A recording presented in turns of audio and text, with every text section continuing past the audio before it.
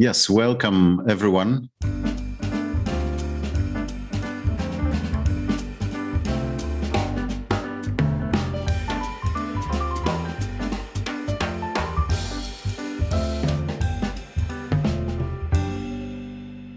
This is Adam Twardoch from FontLab. Welcome to this FontLab 7 video.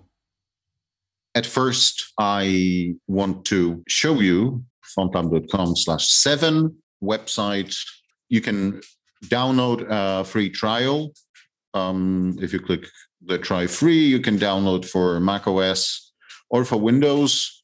There are two different Windows versions. If you have 64-bit Windows, which most people have these days, please download the 64-bit version, and they work on pretty much all systems. Well, for Windows starting from Windows 7 and for macOS starting with macOS 10, 12. When you download FontLab and install it, the 30-day trial version works, is fully capable, so you can download it and test it and maybe, even make your first font within that month. Then there's help.fontlab.com, which has documentation.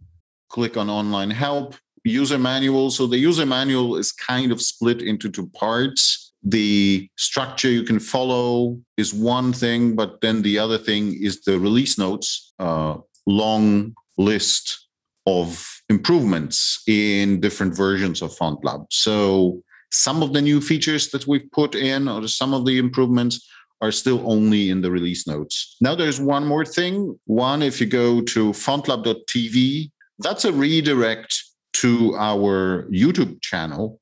We have playlists, and there's a lot of playlists about typography, type design, talks that are on YouTube, about 500 talks about type design. But we also have, of course, the specific FontLab 7 playlists. Three important ones. So one are tutorials by Dave Lawrence, who is a type designer with the California Type Foundry. We have about 40 of them. And then we have two playlists, one basics.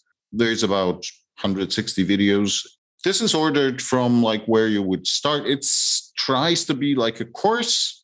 It has introduction videos made by different people, by us, by Dave, by some others. Also very short videos, some that only show functionality, some are a bit longer, and we talk about them in more detail. And the basics playlist is ordered kind of from the simplest starting things. And then there's the other playlist, which is the FontLab News playlist, ordered from the newest to the oldest. And then one more place that I recommend visiting is fontlab.com/GetGo. And this is a collection of currently 99 kind of free fonts that you can either start your type design project with, or use as a reference, or maybe use as some playground or experimentation. So these are fonts that are of different kind, of different character. So there are some Latin, Cyrillic, Greek fonts that are simple, that are kind of decorative. There are some serifs, some scripts. There are some variable fonts with many axes. They use the kind of custom names. You can take a look and read about them a bit more here. So for instance, this GG Club variant of the graduate typeface by Eduardo Tuni. We've renamed them because we've also slightly modified them. And in many cases, the licenses require that if you modify a font, you change the name. There's also a number of scripts other than Latin based on the Noto project. So these you can think of kind of templates. So they have glyph names, they have OpenType features and some glyphs, and you can kind of use them as a starter. And you can download each of them as a zip file, which contains the VFJ, which is FontLab's own format. And there are three licenses, and this is important. Some of the fonts are licensed under CC0, Creative Commons 0. That's basically equivalent to public domain. So those fonts, you can take them and really do everything with them. You can make your own variations. You can change the license. You can publish them commercially. You don't need to credit the original author. That's the most liberal license. Then there's Apache. That's also quite liberal.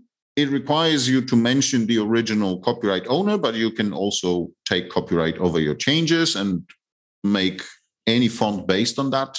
And you can then also use a commercial license, so sell the fonts that you make, which may incorporate parts of these Apache fonts. And then there is the OFL license, which is the most popular for open source fonts, like those fonts on Google Fonts. This is an open source license that is restrictive, or a so-called copyleft license, which means if you derive, copy, reuse anything out of the font that is under OFL, you must publish the result also under OFL. So it also has to be open source. And these are, of course, original typefaces made by different designers, sometimes in FontLab, sometimes in other tools. The GetGo fonts is something like a collection of templates, you could say, think, or reference fonts.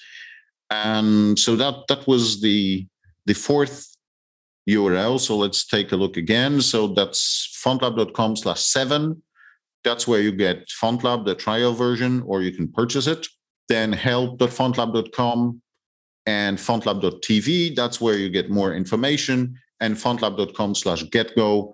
That's where you get free 99 kind of template starter fonts. Thank you so much for watching, and see you soon in the next video.